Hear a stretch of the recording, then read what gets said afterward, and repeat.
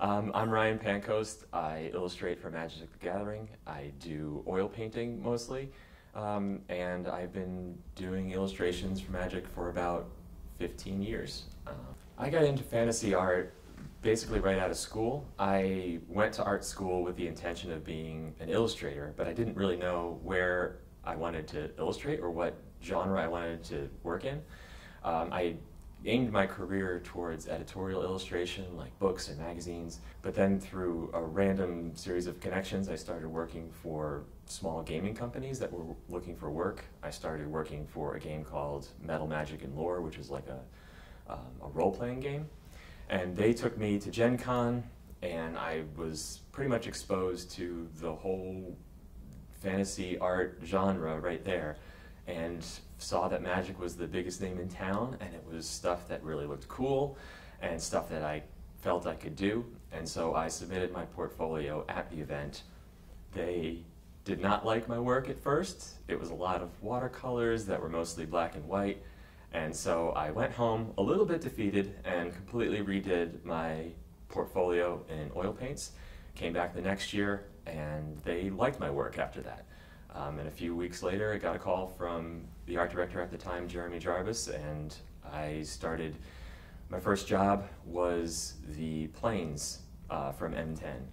And ever since then, I just had consistent work. I've never really had a break, and I'm very happy to say that I'm approaching 200 cards at this point. I guess the most simplistic way of describing my style is realistic, but I think that is not my goal. That's where I start.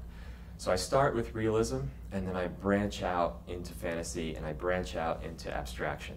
Because realism is really what I'm good at, and bringing stuff into the world that needs to be imagined is more difficult for me.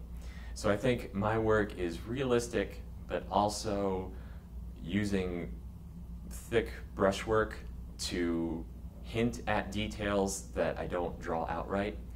A lot of my work is not as, some might say, detailed as other artists. Like, I don't enjoy painting like individual rings on a chainmail shirt.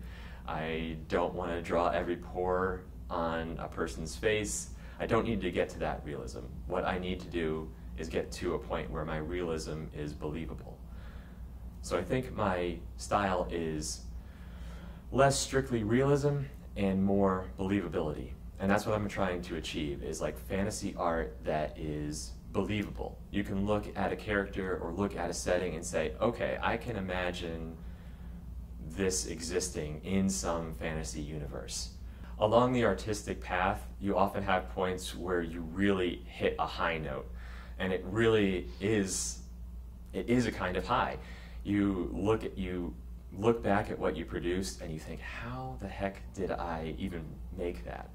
And those are points at which you might not reach those heights for a few more months or a few more years, because it's really an uneven ascension to perfecting your craft.